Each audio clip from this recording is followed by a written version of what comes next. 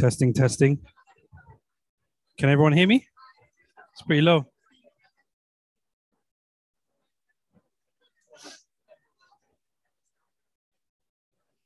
Testing, testing. Hello? Is it on?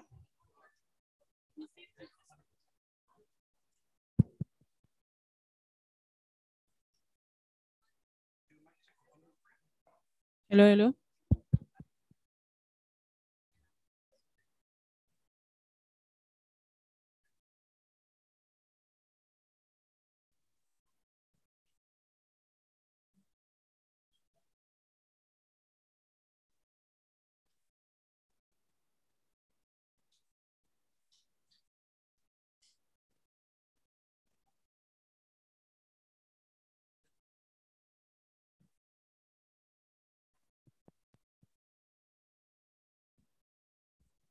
Testing, testing.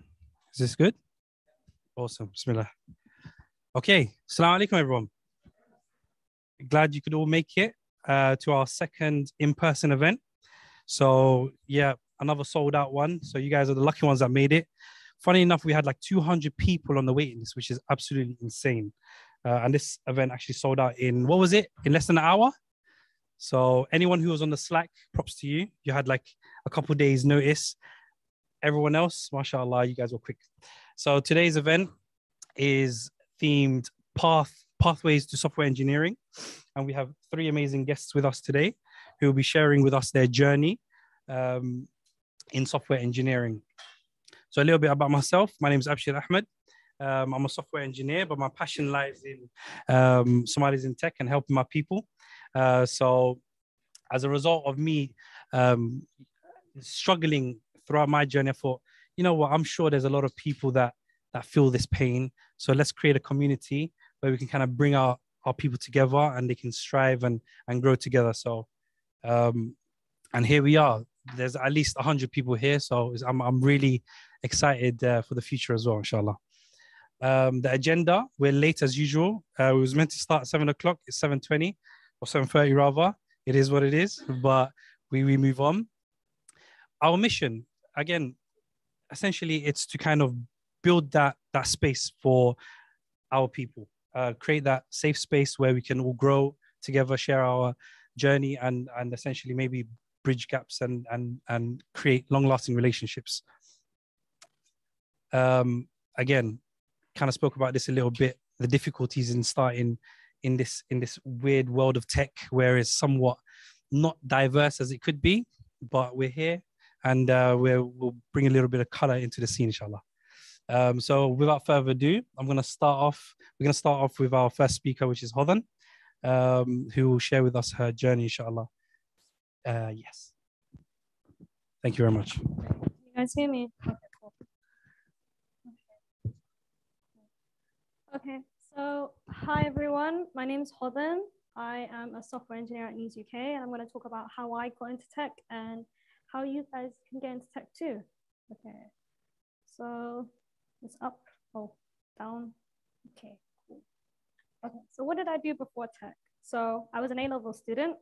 I had zero coding experience, zero experience in IT or tech. I did humanities-based subjects. I did the politics, the sociologies, the histories. So that's what I was doing. For university, I didn't meet any of my applied universities offers. So results day was a bit of a mad one. And I got a deferred entry for Brunel for a bachelor's in computer science through clearing. But I'll go into that more detail later about why I decided to get into tech. So I took a gap year to have a good think about what I wanted to do. And I was working Christmas shifts at Marks Spencer's Cafe. So that was beforehand. Oh, again, sorry. So why did I decide to get into tech? So my initial career plan was to ace my A-levels, do the politics, the sociology and the history A-level, get a degree in politics and history, and then do a law conversion course and become a solicitor. That was my initial plan. Obviously, it didn't come to plan. I'm here today as a software engineer, so I decided to get into tech instead. So what got me interested in tech? it's a bit different compared to a lot of people. So the reason why I got into tech was because I didn't have any alternatives at the time. So I didn't have any more essays in me. I wasn't passionate about the degree of doing like politics or history. And I wasn't as passionate about being a solicitor. I wasn't 100% sold on the idea. It was going into tech was suggested by a family member, like my cousin right in the front, Nadia, thanks. So yeah, that's pretty much why I got interested in tech. I had a very, very pigeonhole view about how my life was supposed to plan out since I just like started my A-levels to uni. But now I can actually name actual benefits to tech. So yeah. So what were my options to get into tech? So I was able to drag myself through my A-levels with pretty okay grades. I was able to get into any uni that didn't require like A-level maths or computer science. So I was able to get into like universities like Goldsmith or Brunel, and I was able to get that deferred entry into Brunel. But I wasn't, again, 100% sold on the idea of getting a degree just to become a developer, because I knew there were other options. Like I could do a boot camp or an apprenticeship. So for a boot camp, I could have funded it myself and get a junior position afterwards, or I could do an apprenticeship where I was getting paid from day one and getting a position afterwards as well. So I signed up to make this apprenticeship and got a junior software engineer position at News UK. So that's that. So my apprentice journey, in this slide, I'm going to be talking about what I did as an apprentice, but it's also similar to my day-to-day. So what I did for my apprenticeship scheme was that I did a boot camp for 3 months, and I did projects as well that mirrored real life engineering teams. And we also did exams and qualifications to prove our competencies in specific coding languages. So I did a qualification for web development in HTML, CSS, and JavaScript. And there was also other exams about software methodologies. And we also had a portfolio to complete that showed all of our real work examples to also prove our competencies. So that's what I did for my apprenticeship to get a pass.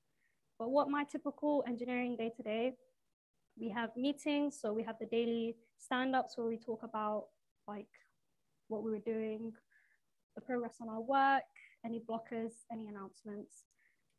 We also had like refinements where we'll go through the backlog of work we're supposed to do, try and refine the ticket to see if it is accurate, like relevant to do now, estimate the amount of time it'll take to do it, and if the criteria of it to be considered done is accurate as well. And we also had retros where we'd go over what we did in the 2-week sprint and see if it was, review, and see what we did well, what we didn't do well, what we can start doing. For coding, we did you'll code by yourself or code in a pair, or you can also do mobbing sessions. So that's what, in my team, mainly we kind of just did pairing. We didn't really do mobbing. And we did showcases where we'll just display what we've been doing within the 2-week sprint. As an apprentice, I had like 1 full day dedicated to completing my portfolio and prepping for exams. So that's a typical day for an engineer, or for me, it's a typical day. So you're probably tired of hearing about my journey and what I do, and you're probably wondering how you can get into tech. So this slide, I provide a bunch of links for boot camps I recommend and apprenticeship schemes. Some of them are specific for specific industries. So like the AWS Restart is specifically for cloud engineering, or for data science, you can do Cambridge Spark. Don't worry, I'm pretty sure they'll send you the presentation slides later, and there's links on there too. And to find apprenticeship providers near you, I say definitely check out the government website. They'll provide you a link. You just put in your postcode and you'll find ones around you, because it all depends on what your needs are. You probably want someone that's a training provider that's closer to you. You probably want a training provider that's entirely remote. It all depends. So definitely check out that slide. Yeah, and I'm just going to talk about tips now. Yeah, tip number 1. This is my biggest tip, and I think everyone should listen no matter what industry you are. It is okay to make mistakes. And it's okay to ask for help as well. The most difficult part for me wasn't the coding or learning the new language or learning the new jargon. It was just being okay to ask for help and being okay to make mistakes. Because not only are you expected to make mistakes, you're also expected to ask for help when you're stepping into a new industry. I think it's a common issue that most people face when they're trying to get into a new field, like, oh, we're going back to square one again. I'll have to ask the silly questions. You have to ask the silly questions. But yeah, you cannot improve yourself without challenging yourself. Okay. Number 2, always be willing to learn something new. I think this is also very important. You shouldn't be complacent. You shouldn't be complacent. The tech is always developing and there's always a change in demand for different skills. You will be working on teams that use different languages, on different infrastructures, on different projects. It's just the nature of it. It's just the nature of the industry. I'm not telling you to learn 15 different languages, but you just need to be willing to learn, have that type of mindset. Another one is closed mouths don't get fed. So you have to ask for that promotion. You have to ask for that promotion, you have to ask for that opportunity, and you have to ask for that position. You have to speak up and ask for what you want, and you have to have the confidence to put yourself out there. And network, network, network. You can't get into tech without talking to the people in tech. So you need to talk to people that are in the industry. You need to be able to find out the available jobs, the type of roles that are there, the opportunities, to find out if the role even interests you. So yeah, attend events like this, join the Somalis in Tech Slack channel, and join other social networking events that are similar to this, specifically for tech. Anyways, that's me. These are my socials. I post blogs. I posted a blog about my apprenticeship scheme, Makers, so definitely check that out. Twitter, Instagram, TikTok. I have like one TikTok, but I'm trying to get out there. So yeah, that's all from me. Yeah, there we go. Thank you very much. Thank you very much, Hodan. That was absolutely insightful. Those tips were top notch, 100%. Awesome. So if we go to the next slide, we're going to go swiftly on to Abdirahman.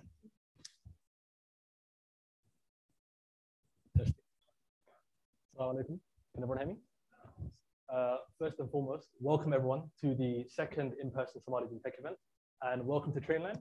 And I'd like to give a big shout out to Zoe and Jack over there for all their hard work and setting this up, for providing us with all the facilities. So yeah, so shout out to them, and also shout out to Abshir for kind of facilitating this event, and obviously Marian and the rest of the SIT team. Cool. So my name is Abdirahman. I'm a software engineer here at Trainline. I will talk about Trainline in a bit, but yeah, let's go to the next slide. So, actually, let me just talk about Trainline. Sorry. So Trainline obviously is a online train retailer.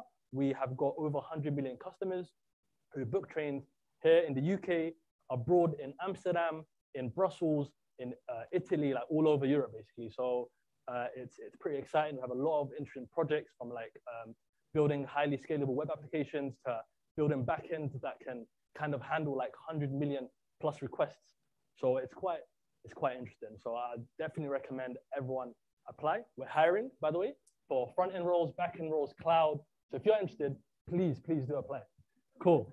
So I'll go to the next slide. A bit about me. What exactly am I doing here at Trainline? So I am a software engineer within the web platform team. What does that actually mean? So Trainline kind of split up their teams in horizontals and verticals. Verticals are like teams that kind of focus on features, like pumping out features for customers. Like for instance, like how do we win more customers in the UK? How do we win more customers in Europe and abroad, and so on and so forth. So I sit within platform. So what we do is we look after all of the web applications. So from the booking flow to my account to login to all sorts of stuff. So one thing I'm working on right now is like tech improvement. So migrating all of our applications to TypeScript.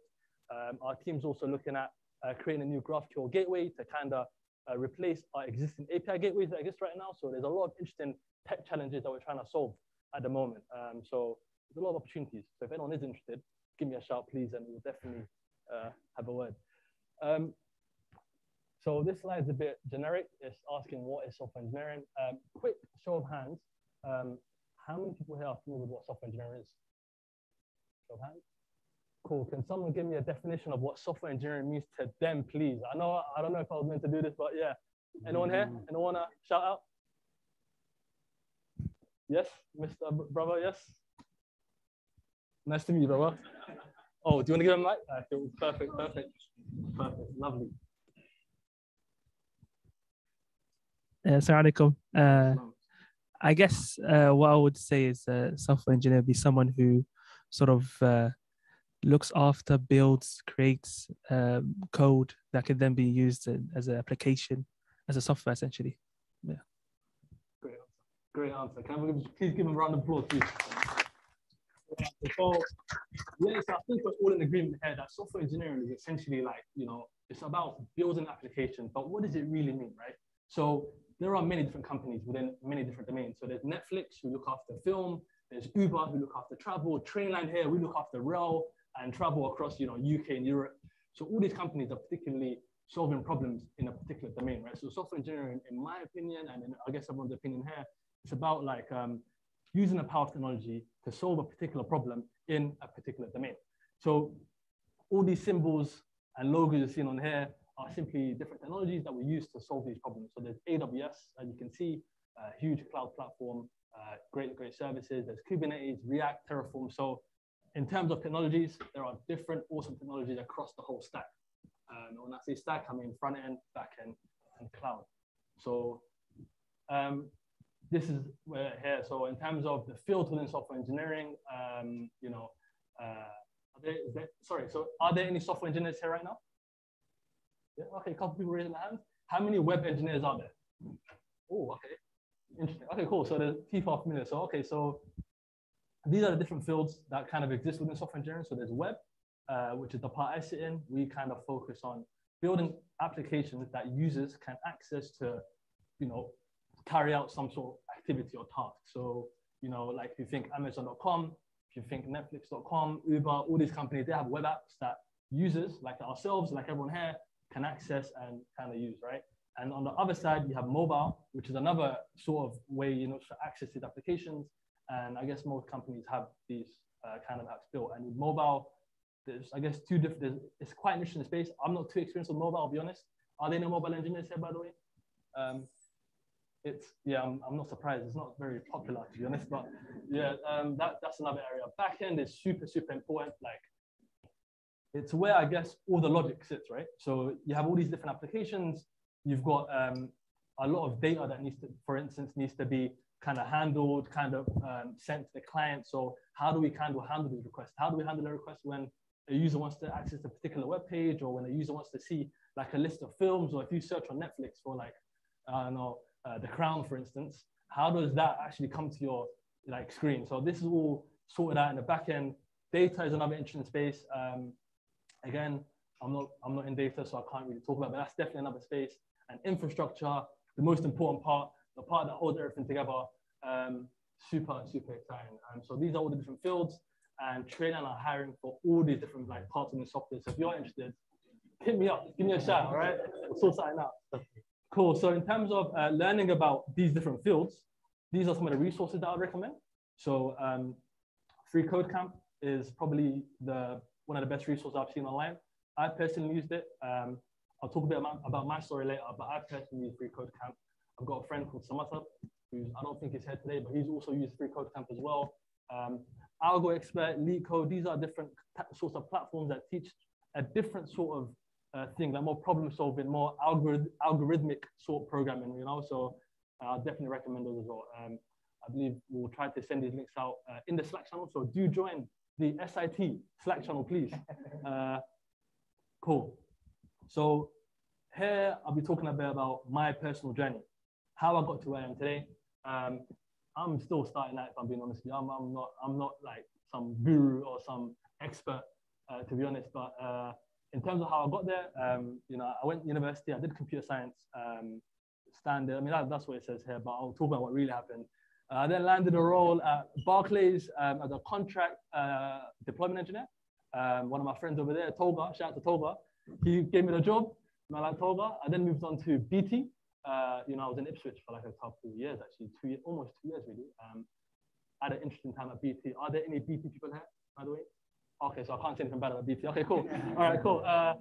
Cool. Yeah, so I was at BT. I then moved on to Gamba. So in terms of what I really did to get to where I was, I guess my story started back when I finished school. So I grew up in Newham, East London. I don't know if anyone here is from any East Londoners here? My people, don't know. Cool. So I grew up in Newham, went to school there. I didn't do that great in school, to be honest. I left with 4 GCSEs, if I'm being honest with you.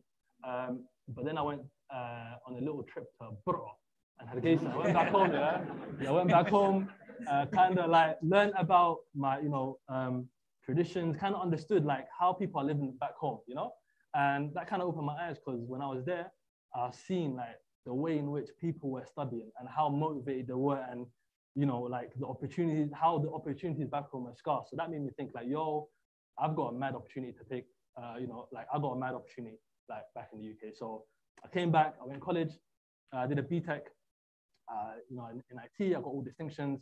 Then went to university, went King's College London, graduated 88%. And then from there, moved on to Barclays. And then that's when I started like thinking, yo, I'm not really programming right now. How do I get in? And that's when I started going on, if I go back here, wrong way. If I go here, that's when I started on free code camp. And I learned the fundamentals from the beginning. Even though I did a computer science degree, it didn't really help much, if I'm being real, because I was just a bookworm, just trying to get the highest grade possible. Wasn't really learning, I was just memorizing a bunch of stuff, if I'm being honest with you. And it didn't really help me. So having a lot of technical. So yeah, so that's kind of like how it went. And then I was at BT. I was in Ipswich on the security team. I did a few rotations. I went to the continuity team as well. It was an interesting role, but yeah, I found it to be quite slow for me personally, if I'm being honest. So that's why I moved on to Gemba, and I feel like that's where my career personally accelerated. Gemba is a startup. So for those of you who aren't aware, there are 2 different types of companies. There are 3 types, sorry. There are startups, which are like small companies with like not that many people. You then have these large corporations like, I guess, Barclays, BT, which have like millions of people, hundreds of thousands of people, where you're like literally just a small ant in the ocean, That's kind of where I was before. And Gemba gave me the opportunity to really make a big impact, really learn about different technologies. I was doing some mad stuff, man. Like, I'm not, everyone, so I'm not sure what I kind of can't say now, but yeah, I was doing some mad stuff, like from front end to back end to cloud, deploying stuff on Kubernetes, and then here I am now at Trainline, and I'm literally working on apps that are being used by 100 million people. And I want everyone here to come join me, like seriously, come join me, But yeah, so in terms of I mentioned my computer science degree earlier. How many people here have done computer science, by the way? Just out of curiosity. Cool. Okay, for those of you who did, shout out to you lot. For those of you who didn't, you're not missing out on much, if I'm being honest with you. Sorts of stuff you learn on a computer science degree, what I learned anyway, computer systems, so understanding the fundamentals of computing, data structures, very, very important. Anyone here know what data structures are? Okay, so data structures is the way to, I guess, it's a way to kind of collect your data. It allows you to define that relationships between your data and I guess operations that you can apply on it. So obviously there's stuff like arrays, linked lists, graphs, trees, and a whole bunch of other stuff. So that's like a story for another day. If anyone's interested, just give me a shout. We can go into proper detail. Logic, super important with computing and programming in general. You will be creating large-scale distributed systems, applications that are being used by millions of people across the world. So we need to kind of write code that lets us scale fast, lets like millions of people use it at the same time without crashing and stuff like that, So it's quite important. And AI is another one, and there's a lot of different modules. So if anyone is interested, I think it's worth it, to be honest. But it's not a requirement in my opinion, in my personal opinion at least. But in terms of would I do it again? Yes, but not for the degree, actually. The reason I'll do it again is simply for the purpose of networking. I met some great people at university, and I feel like your network is your network. Like real talk, like you know, in terms of the way this industry works, it's not about what you know, it's about who you know. And you know, if you like, obviously not going uni is not gonna, it's not really a detriment, because like I said, there are people here who have, you know, mashallah, you know, who have got into the field without a degree. My friend Samatar, you know, Hodan, you know, I'm sure there's a few of you here as well. You know, Umar as well, Mr. Apple, Anna, Mohammed, Abdirahman, like there's a lot of people here that did it, Allahu Barak. So it's definitely possible. But yeah, I think networking is super important. So if you didn't go uni, just network in your workplaces, network in, you know, make friends everywhere. Don't burn bridges, because you know you will cross paths with people. So that's like a tip from me, I guess. In terms of, I guess that's it from me. But in terms of tips, number one thing is just learn. Like this industry, as Hodan said, it's like it's changing a lot. Like technologies are always changing, especially in the web space. Like a couple of years ago, people using jQuery. Does anyone know what jQuery is? That's good. It's good. It's good that you don't know what it is. Okay, it's good. Because now obviously there's stuff like React and, you know, Angular, which I don't hope anyone's using Angular, but React, you know, React, AWS, all these new tools that are kind of being used to build large scale distributed systems. So learn, with learning, I'd say, like just set a plan, decide where you want to get into, front end, back end, DevOps, just have a plan, really. Like just make sure you plan, because that's ultimately what's going to let you kind of have a routine and, you know, have like goals to work towards and kind of keep you on track and on point for your, I guess, goals, you know. So just learn. And I guess the next one would be, oh yeah, plan. Okay, I'm skipping my slides. Okay, cool, plan. So yeah, so ultimately just set a plan and actually execute it. Like there are, you know, even me myself, I'm guilty of this. Like I'll set myself a plan and I won't really stick to it. I'll be like, yeah, I'll do it tomorrow, or yeah, okay, 30 minutes of coding every day. Yeah, I'll do it. Let me skip it today. But just stick with it. Like literally, like consistency pays off. Like, well, like consistency 100% pays off. So definitely recommend having a plan and learning. And the last one tip from me, network. Like we've got a great opportunity here. Like I remember when I was looking for my first job, this community was not a thing. Like there was no SIP. Like there weren't that many communities out there that could kind of bridge the gap for me. Ultimately, me being like a first generation immigrant, like how many first generation immigrants are there? How many people, like everyone basically, right? Like let's do everyone, right? So like the struggles are mad, isn't it? So obviously for us, I think networking is key. Like we've got, you know, network, you know, huge opportunity. So yeah, if anyone, I guess I'll close off with, if anyone is looking for a role, hit me up. Yeah. And assalamu alaikum wa rahmatullahi wa barakatuh. Wa billahi salamatin. Khair wa shukran wa alayhi.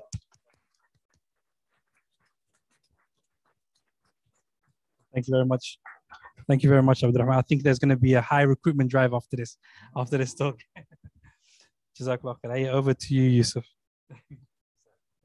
Can you guys hear me? Mic on off. Screen. Is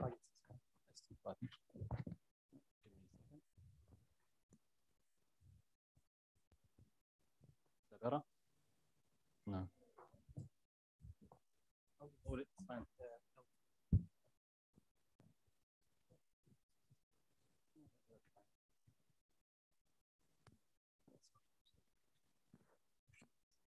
Better? Hello, testing.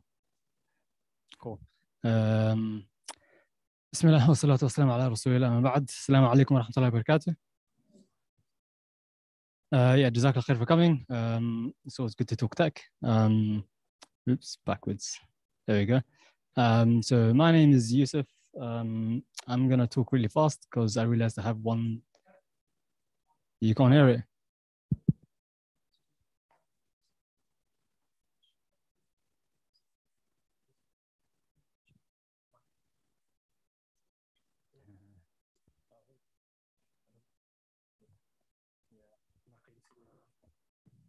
How's that? Awesome. Yeah, so I'm gonna talk fast because I realized I have too many slides. So inshallah, if I skip anything, which I probably will do, just feel free to ask me during Q&A, inshallah. Yeah, so I work as a software engineer, currently contracting. Recently started at a little known company called AstraZeneca. I'm still onboarding, so it's still early days, but yeah, I'll talk a little bit about, I guess, what I do there. I'm mostly a full stack web dev. So I do front end, back end, mostly. with a bit of cloud. This particular role has a bit of data engineering. So I haven't done data engineering in the past, but because of the nature of the role, I'm dabbling in it. So I'm working within the data science team that works on oncology, so cancer research. I don't do data science, but I help the data scientists with deploying and making their machine learning models usable. Usable by the users of our systems, which are scientists essentially. Yeah, still learning even after all this time. But yeah, so I've been asked to talk a little bit about my journey, how I got into tech. The way I explained it was I took the conventional route, but also not really. And hopefully that will start to make sense as I talk. But I did a computer science degree as well at a university called City, so the University of London. So I've had to kind of create this little diagram because otherwise explaining with just words, people get confused. Even I get confused trying to remember it. But yeah, so first row is just the number of years, 1, 2, 3, 4. Second row is what normal people would do on a 3-year bachelor's. So you will do your first year in your first year, second modules in your second year, third year modules in your third year. And the last row is what I did. So when I started, I joined on a 3-year bachelor's. And they told us we have 3 options. We could either do 3-year bachelor's, or we could do a 1-year placement, like most unis do between your second and third year. Or you could do something that they call the professional pathway scheme, where they stretched your second and third year modules over 3 years. So you can see the first year stayed the same, but then my second year modules took 1.5 years, and my third year modules took 1.5 years. So these were the same modules that everybody else is doing, but just less per year.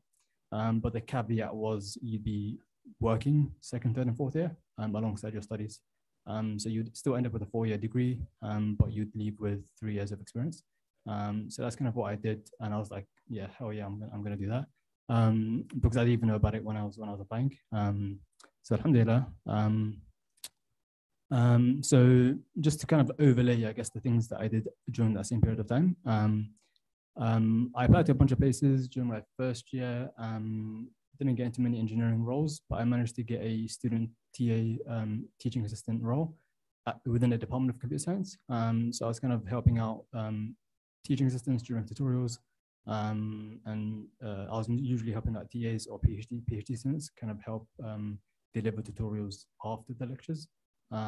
So it was quite nice doing that because it helped me kind of solidify what I'd learned. You can't really teach something you don't know, so it kind of teaches you where your gaps are in the knowledge. So that was quite good, alhamdulillah. And then during that time, I applied to an internship at a company called Find My Past. So again, I applied to loads of internships, Google, Apple, the usual stuff, but they're very competitive. So I either got interviews and they didn't work out, or I didn't even hear back to begin with. But I heard back from this company called Find My Past, and this was not for a technical role. This is for a product development role. At the time, I was really into startups and MVPs and all that stuff. So I thought this would be a nice way to kind of like learn more about validating ideas, how do companies come up with what they should work on, what features they should work on, stuff like that. So I did that during the summer after my second year, and that was a 3-month internship. And then towards the end of that, I realized I need to find something for my third year as part of the scheme. And I applied again, but managed to, I figured like I might as well try and get, I like working here, I might as well try and get an engineering role here if I can. So I kind of booked a meeting with the CTO who initially interviewed me. And I told him, hey, like I like working here, but I'm doing a scheme at university. I need a role for my next year. Could I join the engineering team on like a part-time, 3/4 time basis? And he was like, I don't see why not. We have the capacity, but you're still gonna have to do the technical interview. So they got me to do that. And then alhamdulillah, I managed to join them. So I stayed with them almost for the next 2 years, give or take. And that provided me with a really great foundation for my career in general. So that was a really good team. They had really good practices. They did TDD, test-driven development. They did pair programming. I kind of moved around various teams, doing everything from front end and back end. They started off with, they were migrating away from a C# .NET system towards Node.js and Elixir microservices with the React on the front end and GraphQL thrown in there as well. So it was kind of like jumping into the deep end, but there were really great people there. So it was really nice to kind of like get that start. And I don't think I would know half the stuff I know now if it wasn't for the people that I worked with there. And alhamdulillah, just to kind of like point back to Abdirahman's point, most of what I learned was in this, like at work as opposed to university, as well as doing the free code camp tutorials that I needed to figure out the stuff for work. So most learning that people will tell you does not necessarily technically come from the degree. The degree is more useful for like the social element of it and the networking element of it. It's very easy to not easy, but it's very doable to get into the industry with that one. So this brings me to my first two tips. Sometimes just ask, the first one. And this refers to the fact that if I hadn't asked for that engineering role, I wouldn't have got it. The engineering team did not do internships. If I went onto the website and tried to find a role there at the same company, there wasn't one. So this was not something that was available, right? Like this was not an opportunity that somebody could find by going onto the careers page. So sometimes it's worth just kind of like asking. And worst case scenario is they say no. And you haven't lost anything, right? The world hasn't ended. It's just, it didn't work out. But now you're certain, at least you're certain that that door is closed. And yeah, like it's just worth remembering that not every opportunity is going to be in front of you or apparent. Sometimes you have to like knock on random doors or send cold emails. So yeah, that's the first one. Second tip is actually, before I move on, I want to give a quick shout out because a lot of the people that I worked with at Find My Past now work at Trainline. Fun fact. So those of you who work here, give my regards to Joaquin, Richard Kotz, Sean Rodriguez, and Thiago Silva. So I did loads of pair programming with them, and they actually helped me a lot while I was at the company. So I just thought I'd kind of give props to them and others like them that have helped a lot. Yeah, learn to be uncomfortable. One of the things that I really wanted to do when I was teaching was get better at speaking in front of people. So if you're speaking to 30 students you've never met, that's a really good start, right? So, over that year, it kind of became easier and easier and easier. And then over time, you kind of like pick up things that you forget that used to be uncomfortable, right? But that only happens with time, and that only happens by putting yourself in that position. Okay, so, and then I had the opportunity in that little gap, the blue one, to do a summer internship at CERN in Switzerland, which again was bottom of the list. Like I applied to Google, Uber, like Apple, didn't get into any of them, but I somehow got into CERN. So that was fun. I did some Java, the only time that I've done Java in my career. But yeah, that was good. It was an interesting experience.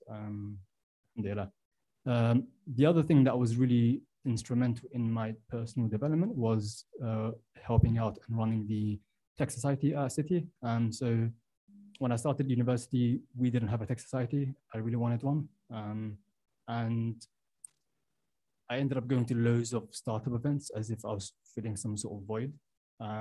But then in my second year, I managed to kind of like, with the help of a friend that I met at university, start the tech society there. And we hosted, events like this where we, invited industry people to talk about their work. We hosted workshops, we hosted hackathons. And these were the kind of the places where you meet people, right? And you make connections. And these people end up, working at other places like Google and Microsoft, and they end up being somebody there that you can either get referrals from or help you out with your CVs and things like that, So I definitely would not be anywhere near where I am if it wasn't for the people that I've met along the way. And this is, I want to just throw this image out there because this is one of the events, or two of the events, two of the hackathons that I organized with a team. So some of these hackathons were like really large, right? So like the bottom middle picture in the onesies, and they actually flew in from Barcelona for the event. So like you had like people coming down from like various universities, and the student hackathon community within the university is something else that was quite strong. And I think it's still going strong today. And you had a sponsor called MLH, Major League Hacking, who kind of like helped students out organizing these events. And you end up meeting loads of people. But the other reason why I wanted to share this image is how many Black people can you count on this photo, let alone Somalis? you know, and it was really difficult. It was really difficult to find Somalis to come to these events. You know, it was really difficult to organize these events. This particular hackathon took about 7 months to put together and cost about 7K for like a weekend event. So it was like people literally come down from Manchester and Oxford and like these other universities, and you'd go to their hackathons as well. And you wouldn't meet many Somalis, maybe like 1 or 2 or 3. So I just wanted to contrast those photos with the room today, and say, you know, we've come a long way, alhamdulillah. This was only 5 years ago, I think, 2018. So alhamdulillah, you know, like make sure you make use of hackathons, make use of workshops, make use of these events that you have here today, because it's very easy to not realize the opportunities that you have when you don't know what to compare it to. You know, like I was going to these kinds of events, but nobody looks like you. So alhamdulillah, it's good to have these opportunities. So shout out to Somalis in Tech and Trainline and the companies like that are helping kind of facilitate these kinds of events. So these are some of the sponsors of the hackathons I went to and organized. And you have to remember, like these companies are there they send hiring managers and they also send engineers. So they send engineers to kind of help the people working on their projects, and they send hiring managers because they want to recruit from these events. So I have friends, I've gotten jobs out of hackathons. I have friends who've gotten jobs out of hackathons. And you also notice that Find My Past is on the list. I managed to swindle them as a sponsor for one of our events. And Richard Kotz, who actually, one of the guys I mentioned earlier, and he was actually at that event, just helping out the students with their code and stuff. So shout out to him again. So yeah, tip number 3: go to events, go to meetups, go to hackathons. It's one of the best ways to actually learn and benefit from the industry. After that, I graduated. I spent just over a year at a startup, which was quite insightful, which I'll talk about in a second. And then I've spent the last couple of years contracting at different places. So working at a startup, you get to wear various different hats, and you don't really have a choice but to learn. You know, it can be quite different to working at a larger company, where in a startup you pick up a ticket and you don't actually know how to solve it. Like part of the ticket is learning the technology that you need to solve this thing, right? So it can be very different depending on where you're working, and you're kind of first forced to learn. So you have this like really accelerated learning experience. When I joined, I was working on some projects that were only front end because the back end had already been built, and I had to kind of dig into CSS, which I hated. But at the end of like the 3 months, I was very comfortable with it. You know, it was CSS Grid and Flexbox are like my friends now. But in the beginning, they were like, I hate you. But yeah, after that, I did loads of full stack stuff there, microservices, Python stuff. And it was a startup, so it's naturally very chaotic and very fast. But the upside of that is you're learning a lot in a short period of time, right? It's very easy at a slower company to also be slow in your development. But in a startup, as long as you're making the most of the experience, you can learn a lot in a short period of time. But you can also go further in a you can also go further if you stay at that company for a while. And yeah, you get to work very closely with teams that you otherwise wouldn't. I worked very closely with marketing and design and legal even, and accounting, because we had the marketplace. So we had to kind of like generate PDFs, billing PDFs for like our customers, which was being done manually by the accountant at the time. So you end up building features for like various different parts of the team, the company, and having to work closely with them, which isn't always the case at larger companies. And they have very different working practices as well. So smaller companies do things differently to bigger companies. So it's worth bearing that in mind. And these are some of the places that I worked during like contracting. If people have questions specifically about contracting, feel free to ask during the Q&A. But if you're just starting out, it's not really something that I'd recommend going into. I think it's perm roles. The main reason for that is just to get it out of the way is contracts. Companies that contract you do not really invest too much into you, because you're there to do a specific job and then it's maslama. Whereas if you're a permanent employee, they have a vested interest in you staying at the company long term, which means they will help you learn and grow a lot more. So yeah, if people have questions about this, feel free to ask later, inshallah. But yeah, one thing I do recommend though is working at both small and large companies, because you learn different things in each of them. If you've only worked at a big company and you then want to go start your own startup, if you start to build, I don't know, a CI/CD pipeline for a month, as the first thing you do, it's probably not a good idea because you don't even know if your idea is valid or not. So there's very different ways of thinking and very different ways of working at startups versus large companies. And people often ask, which one should I start with? And I say, it doesn't really matter. Just do whichever you're more comfortable with, or try to work at both at some point in your career. Tip number 5, onboard yourself if needed, and always ask questions. So the reason I say that is because not all companies are made equal, and not all onboarding experiences are made equal. Some companies are really good at it. The first 2 weeks, you might have like tons of stuff in your calendar with various team members. This person's showing you the code. This other person's showing you the, how the infrastructure works. This other person's explaining the organizational structure of the company. And other companies, you just have one meeting with the manager, and it's like, okay, here's a link. Let me know if you have any questions. So sometimes you have to like kind of go out of your way to speak to people, introduce yourself, send emails, book calendar meetings, and try and do that in the first few weeks. And that will help you a lot if you're not given that opportunity. Because not every company does things the same way. I was asked to share some projects I'm working on. So I'll do this very quickly, cheeky little plugs. But one of them is this project I'm working on. I'm trying to create like a platform, an API platform for people trying to build Islamic projects essentially. So I'm looking for people who want to build their own little projects using the API so that they can tell me what I'm doing wrong and how I can make it better, inshallah. So feel free to check that out. And this will take you to a Google form just to send me your email, and I'll send you an API key if that's something that you're interested in. And this other project is it's a browser extension designed to help teams kind of ship faster. So it's a project that fits within the testing stage of your software development lifecycle to help reduce the number of times that developers and testers have to go back and forth figuring stuff out. So it will automatically capture stuff like what browser you're using, what Windows, what operating system you're using, the screen size, stuff like that. That testers usually have to do manually. So it kind of saves you a lot of time so you can ship projects faster. Last 2 tips, inshallah. Tip number 6 is programming is a skill like any other. Maintain your previous skills. And this is kind of targeted towards people that I've spoken to who are coming from other industries.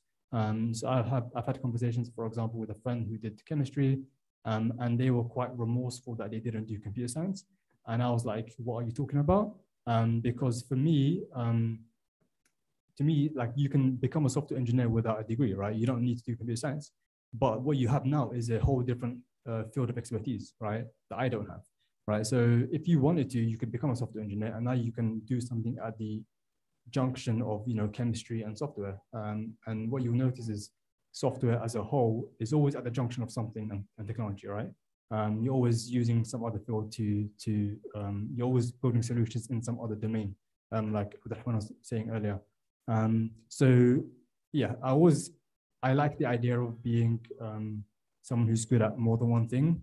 So don't be upset if you didn't do computer science. It's like I would personally argue that you're in a better position than someone who did computer science, because you have other stuff that that will help you. Because ultimately, it's not about coding; it's about solving problems, right? And it's about how many tools you have in your toolkit. But I did put a little asterisk there, and that's just because it's slightly biased, because it's coming from somebody who's accepted that they are a generalist. So I'm someone who's like quite comfortable saying, I'm comfortable with full stack. I'll dabble in data engineering and DevOps and like non-tech stuff. So this is advice coming from somebody who likes to do a bit of everything. Some people like to do one thing, and that's okay. So it's about figuring out what your balance is and what you like to do. If you want to specialize in one particular thing and get really good at it, that's amazing, because I lean quite heavily on people who are specialists, like AI engineers and so on, which they do stuff that I don't know how to do. So everyone's kind of needed. It's about making sure that you are doing the thing that you're comfortable with, basically. And last tip, no one really knows what they're doing. The reason, like honestly, the reason I say this is because just a quick anecdote to end on. When I was working at a startup and I just joined the one after I graduated, Hoop, I was looking at this particular piece of code and I couldn't figure out why they'd made a certain decision about the code. It didn't really make sense to me. So I was trying to understand it from the perspective of someone who accepted the fact that I know less than the manager who worked on this, right? So I'm like, they obviously know what they're doing. I don't get why they did this. I would have done it like this. I would have just left it, but I was blocked. I couldn't continue the work that I was doing until I understood it. So after a while, I just called him over and I said, I don't get why you guys made this decision. Can you just explain to me so that I understand why? And he looked at the code and it was like from, I guess, a year ago. And he flicked through the tabs and then he just said to me, you're right, this doesn't make sense. Just change it to what you want and I'll review it. And I was like, what? You know, because I came from the perspective of assuming, like my assumption was that he was right and they knew what they were doing because they were senior, right? So it's important to remember that your opinions and your ideas are valuable and it's worth sharing them. And it's also worth kind of like asking for help, asking for advice. And even your managers use Stack Overflow, right? So like everyone's just still figuring out, regardless of how long they've been doing it. And yeah, the last thing is you're not really in control of the outcome of what you do. The only thing that you can control is how much effort you put in and where you place your reliance. You know, some people place too much reliance on themselves and their skills. So it's important to remember to have tawakkul ala Allah and work on that, and also work on your effort and work on the learning aspect of things. And you will be fine. Things will work out the way they should work out, inshallah. So yeah, that's me. Some links. The last link is a list of resources for people that are trying to get into tech. So learning stuff, apprenticeships, meetups, stuff like that. So feel free to check that out. Feel free to follow me on Twitter. And those are some links from earlier. So yeah, jazakallah khair.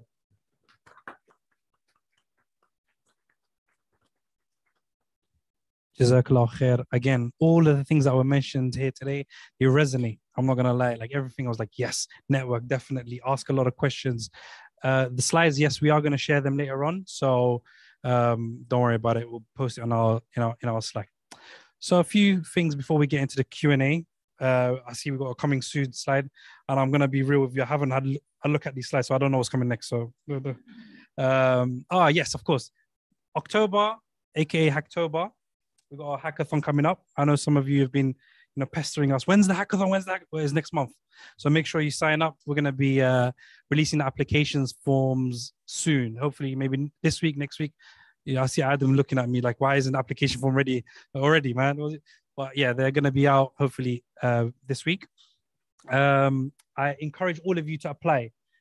Seniors, juniors, if you're a software engineer, if you're a product manager, please everyone apply. It's like one of the best experiences you'll have. I personally took part in 2 hackathons run by a friend organization of ours called Dean Developers. Amazing. Hodan, you was on the first cohort of our hackathon, not last year, the year before that. So I encourage you all to join. We do a few projects on the side. We're currently rolling out a whole mentorship platform. So if anyone wants to kind of hop on board and build out the application with us and join us on this journey, please do reach out. We're looking for developers or designers or anyone. So please do reach out. Speak to any of us here organizing. Speak to Adam, he's over there at the back, the tall, handsome dude over there. And yes, join our meetups this year. The hackathon is going to be our last one, but I don't know. I think we've got a few a few meetups. We've got one for product managers lined up soon, who Mohammed's going to be running soon, inshallah. So over to the questions now. So if you've got a question for any of our panelists, please raise your hand and we'll pass over the mic.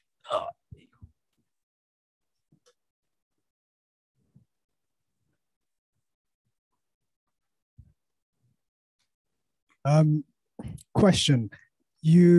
All 3 of you had one thing in common in the tips section, which was network. So I'm curious what that word means to each of you individually and any tips that you can give. Would like to go first.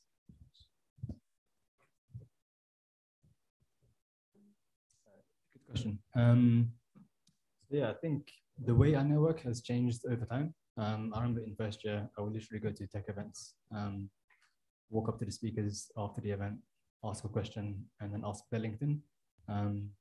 But over time, it's become, I mean, you still do that to some degree, but over time it's become more about just naturally getting to know people at different events and being exposed to stuff that you didn't know existed, right? So I think networking for me is more about going to places. If you stay at home and you don't do things at all outside of your home, you won't be exposed to stuff. Even if you're just sitting at the back and listening, you've learned something that you didn't really know before. And then you can interact with 2 or 3 people, and that could be enough, right? It doesn't have to be more than that. Or you can make it more of a thing for yourself, and try to speak to as many people as possible. But yeah, I think when I say networking, it's more about just getting out of the house and going to where the opportunities are, right? It's just about kind of seeking out these opportunities, because you will discover things that you didn't know existed, and you learn about things that you didn't really know you could do. Yeah, so that's kind of what I'll say. For me, I think you also said it's like going out and attending events. So there'll be times I'll go to events where I have absolutely zero idea what's going on. Like I think one event I went in with absolutely no idea, but I was able to network with a lot of people, was for a Web3 startup event. I didn't have a startup. I don't know anything about Web3. I just walked in and they were all ready to talk about the products they were doing, what they were doing, the roles that they were doing. It's very interesting. So I think definitely just putting yourself out there and having the courage to go out and learn and talk to people is just like, I think that's a great definition for networking. So, yeah.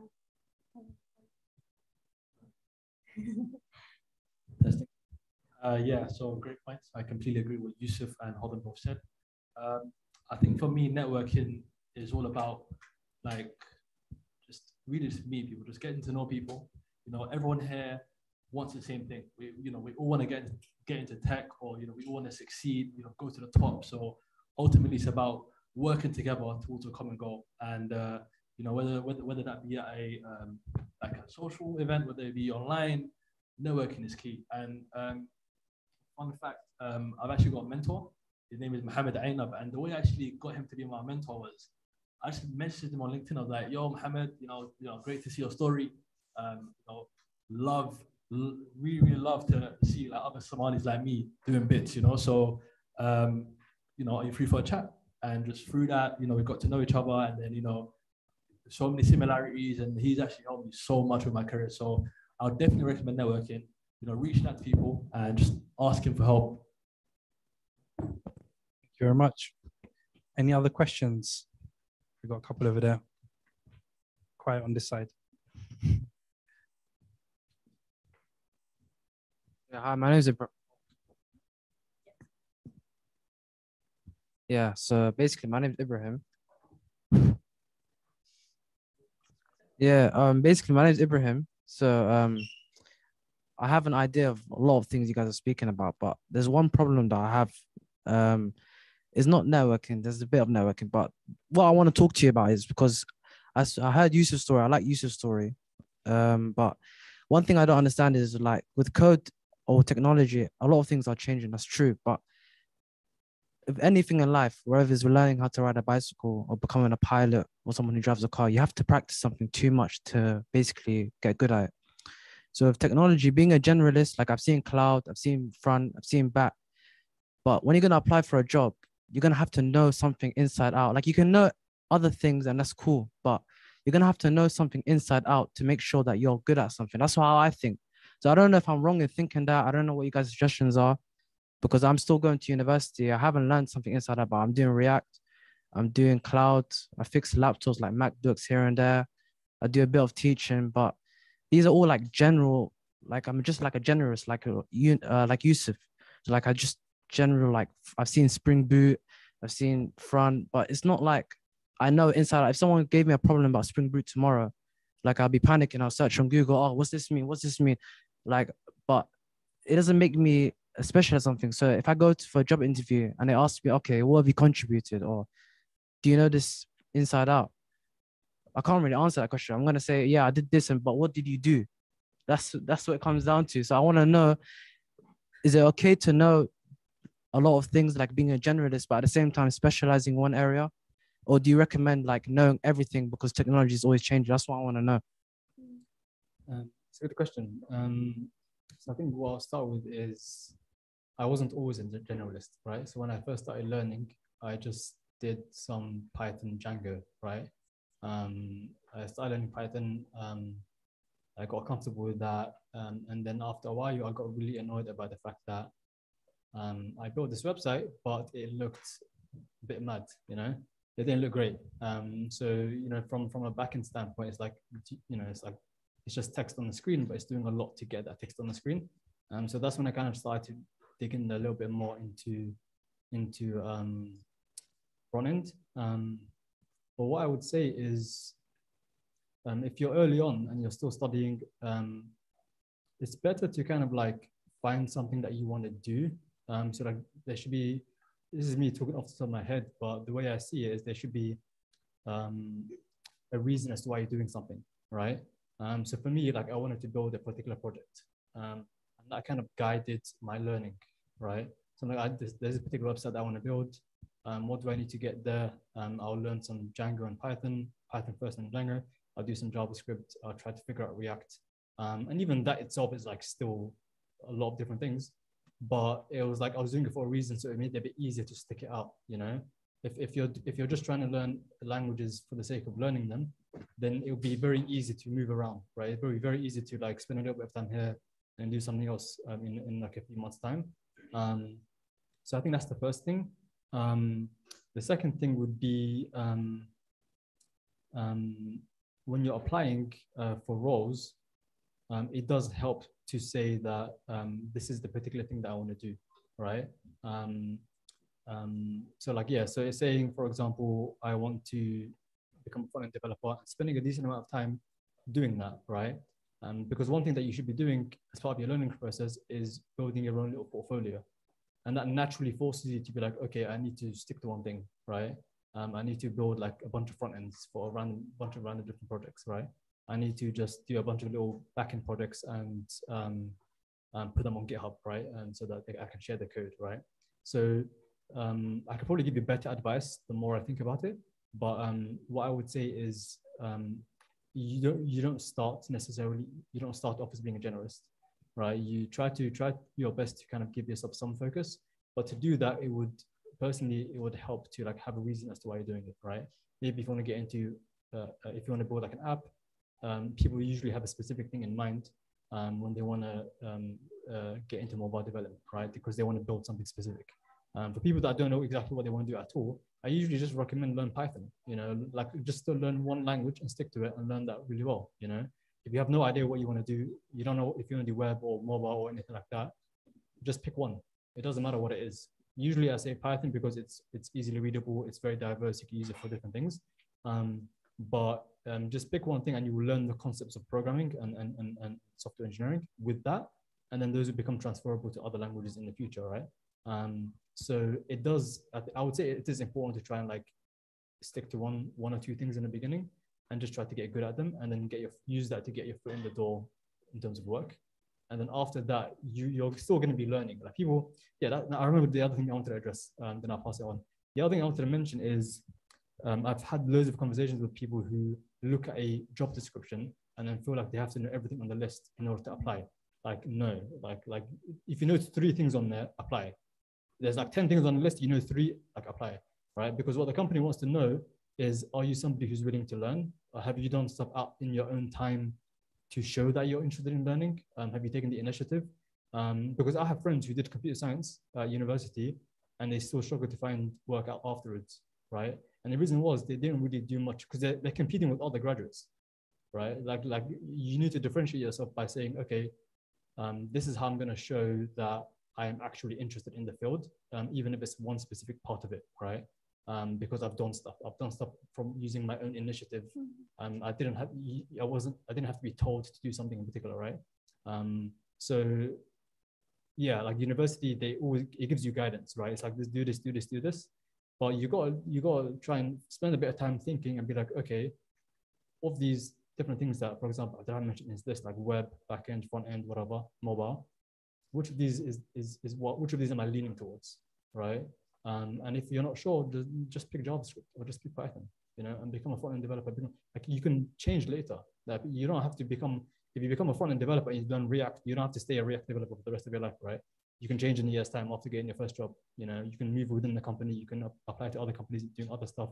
So there's a lot of agility and a lot of maneuverability once you're in the industry. So you're not stuck in one place. But yeah, like when you're looking at job specs, they're not there to say you need to know all of this stuff. The company just wants to see if you're willing to learn them, right? If you know one or two things on that list and you're willing to learn the rest of them, and that comes across in the CV and in the interview, that's usually more than enough, right? I don't think there's anybody that can, unless they have 10 years experience, which is more than I have, no one can look at a job spec and know everything on the list. Like, I think that's very rare, you know? I think that's only senior roles or like engineering manager roles that can do that, right? And not only know them, but know them really well, because it's too vast, it's too all over the place, you know, like front end, back end, whatever, right? So yeah, don't be too disheartened when you look at those job specs and you feel like you have to know everything. You don't have to. Like, the point of the job is to learn. I think that's the part that people don't really fully understand. Like, the point of the job itself is to learn. Like, you don't have to know everything before you apply. Once you got in the role, then you can start learning properly, right? So that's kind of, that's what I want to say on that, inshallah. Okay. Does anyone want to add on top of that? Yeah.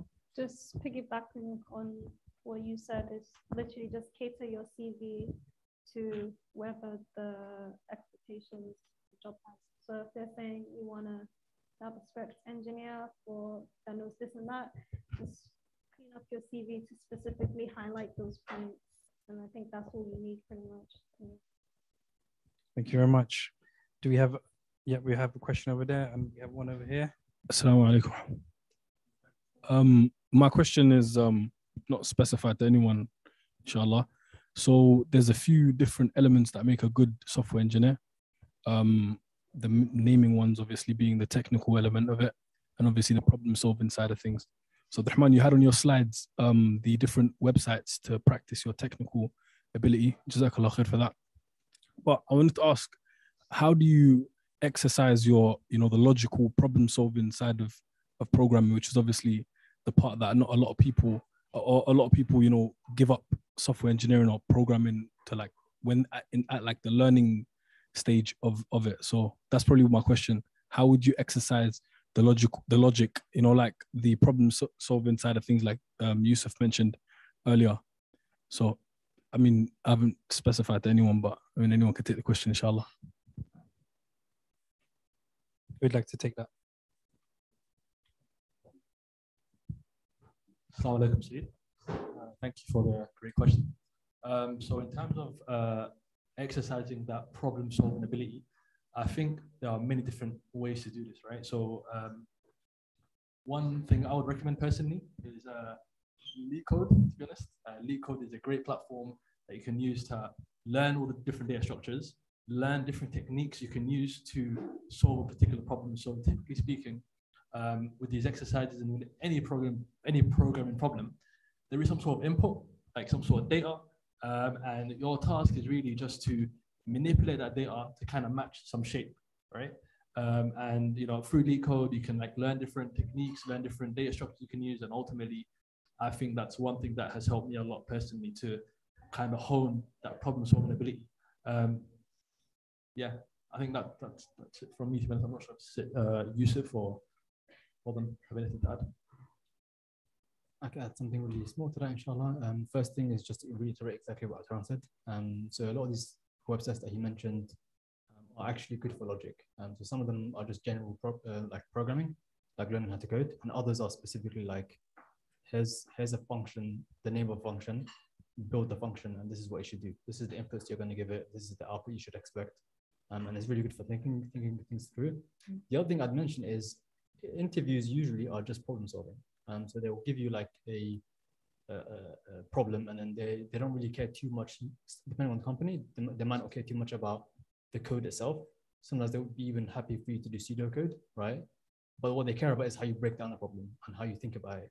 And something that's really good is there's a lot of YouTube videos where they literally, like people who work at companies like Amazon and Netflix, they just go through interview questions. Like they just like spend 20 minutes, 25 minutes going through stuff like system design interviews, example questions you might get in interviews. And just sitting back and watching those and seeing how they think about it helps you think about it as well, and helps you formulate like a framework in your head about how you can like break these problems down. So I think those are really good, which I actually completely forgot about. So I might start sharing that more. But yeah, there's really good YouTube videos about people, engineers who just like sit there and teach you how to solve those kind of problems, and it helps to understand how they think about it. So that's what I recommend. Thank you very much. Yeah. Okay. All right. I guess we've got time for maybe a couple more. Here's one. 1, 2, 3. Hello, assalamu alaikum. I had a quick question about contracting. Yusuf, you said you wouldn't recommend it, so I guess it's a two-part question. But first part, how do you know when you're ready to be a contractor and when you're ready to like step out of more permanent roles?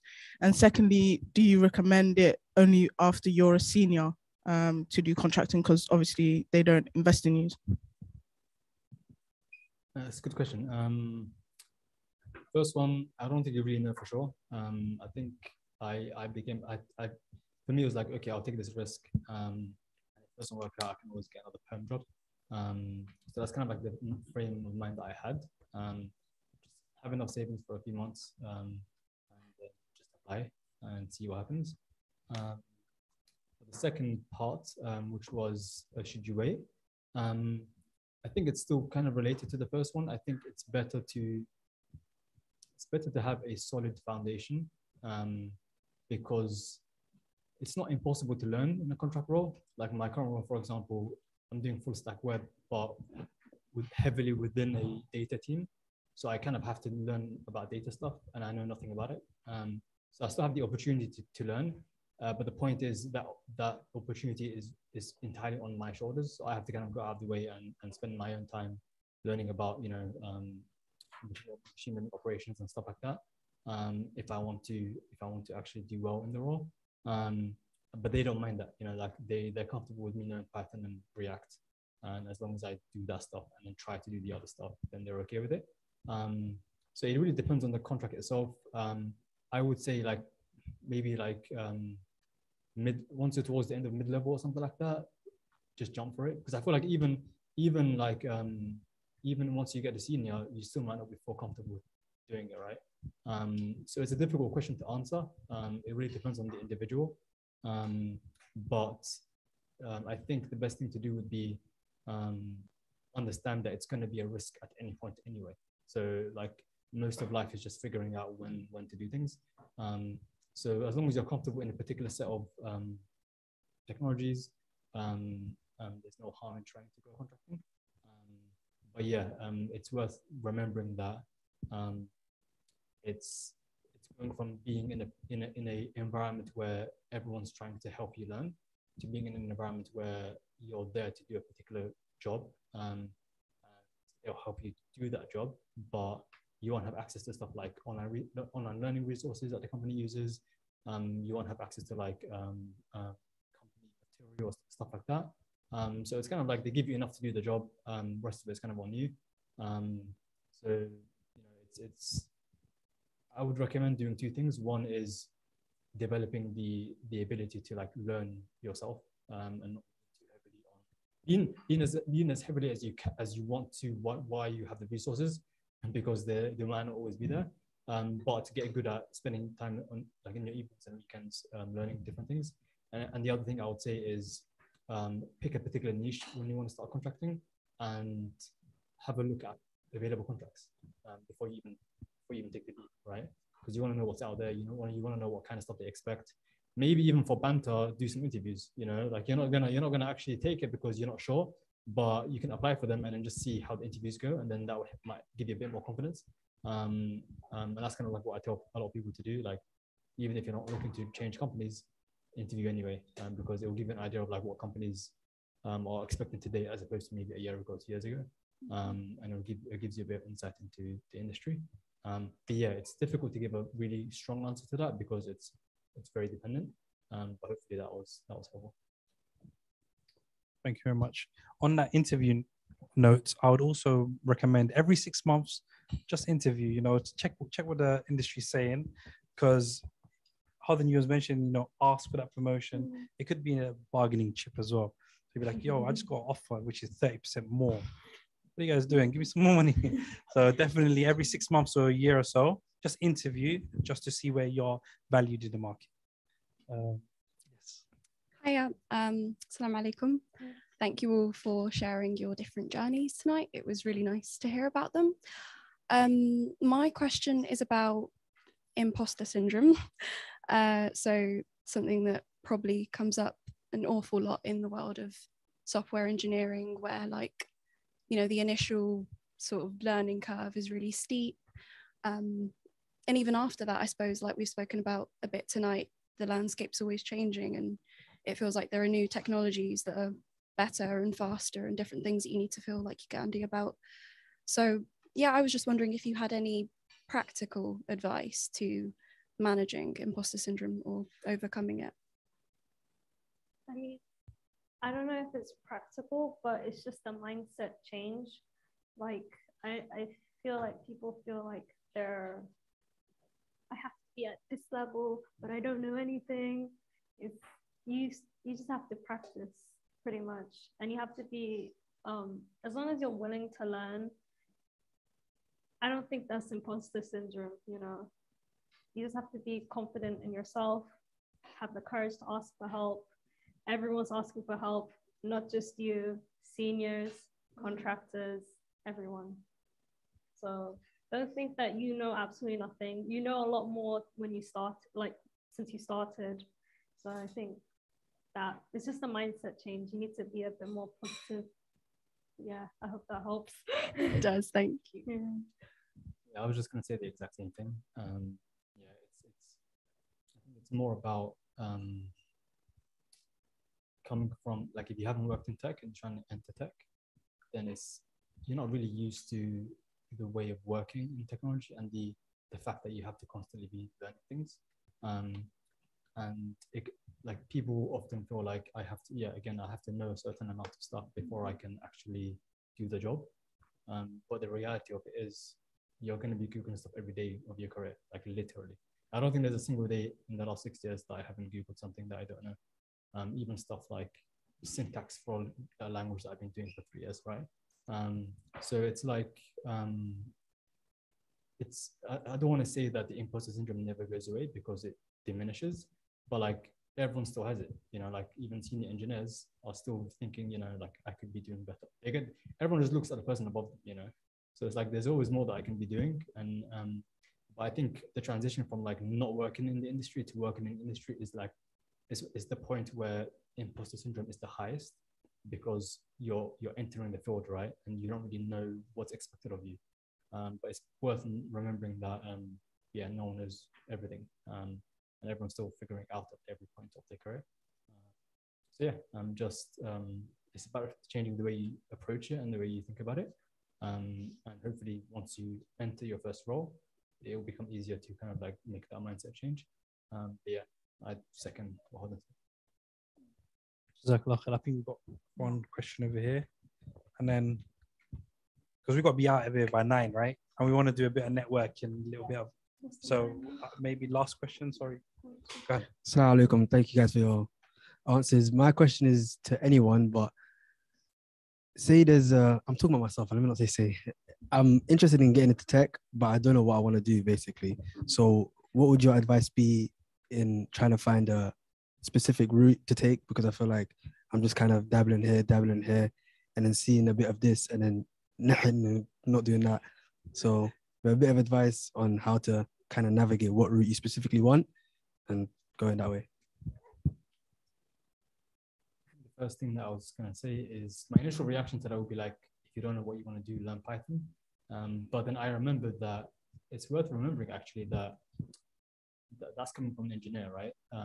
There are other roles in tech as well. And it's very easy for me to forget about that, even though I work with them every day. So tech is not just about coding. There are project managers, there are designers, there are QA testers. So there are avenues into tech other than just code. So yeah, I've had friends who tried to learn to code after like 6 months, realized it wasn't for them, but they just switched to something else within the same industry, right? So it's worth figuring out like, okay, it's a double-edged sword, right? So don't give up too early when you're learning to code. Coding is great, and the beginning is always the hardest when learning something new. So if you can persevere at it and find that you enjoy it, then it's worth pursuing. But people are different and people enjoy different things, and everybody is needed, right? Like designers are in need, project managers make crazy amounts of money, and you can do different kinds of project managers as well, right? Like technical project managers and non-technical project managers. So yeah, there are different paths even within tech outside of technical. So it's worth remembering that too, inshallah, and definitely go to the product management event that SID is doing, because it's really interesting stuff. Yeah, when it comes to like technical stuff itself, like programming, if you don't know what you want to learn, like web or mobile or whatever, I usually say just like pick, like learn Python and go down that route, and then you get to like backend and building websites, or start with JavaScript if you're more like a visual learner and you want to like build stuff that you can see more quickly. So like JavaScript, HTML, CSS, and then that's a good route to go the other way. It doesn't really matter, you know. Like the question is, it's about making progress. It's about getting started and not jumping between. Because even for me as a uni student, one of the mistakes that I made that I tell people about is this like constantly changing what I wanted to learn. Like I started with Python and Django, and then like maybe I should do Ruby and Rails, and I did that for a little bit. Like when I say did that, I mean like tutorials. And then I went back to Python, Django, and it's like it's the same thing really. Like it's just a different language. The goal is the same, right? But when you're starting out, everything seems different. Everything seems like it's a huge different thing. So just pick one thing, persevere at it, see how you feel about it, and then eventually you can like change the other stuff if you feel like you found something better. But yeah, it's also worth remembering that there are non-technical roles as well within tech that are very well paid and very fun as well. So yeah. On that note, actually, we have a webinar that we did, Somalis in Tech, for non-coding roles in tech, which is a really good watch. So it's on our YouTube channel. Definitely recommend checking that out, inshallah. Okay, I think that was our last question. Mahad Sinit, you know, we're on socials. Follow us. We're on TikTok now as well. Sincere apology for the dancing on there. Like I got loads of messages. Abshir, what the hell are you thinking with those disgusting moves? From the bottom of my heart, I'm sorry. But yeah, and I blame Idil for posting it as well. But anyways, Jazakallah khair. We've got like a few minutes for a bit of smoozing around. So outside. So yeah, get outside and network downstairs, inshallah. Jazakallah khair. Assalamu alaikum wa rahmatullah. Thank you so much.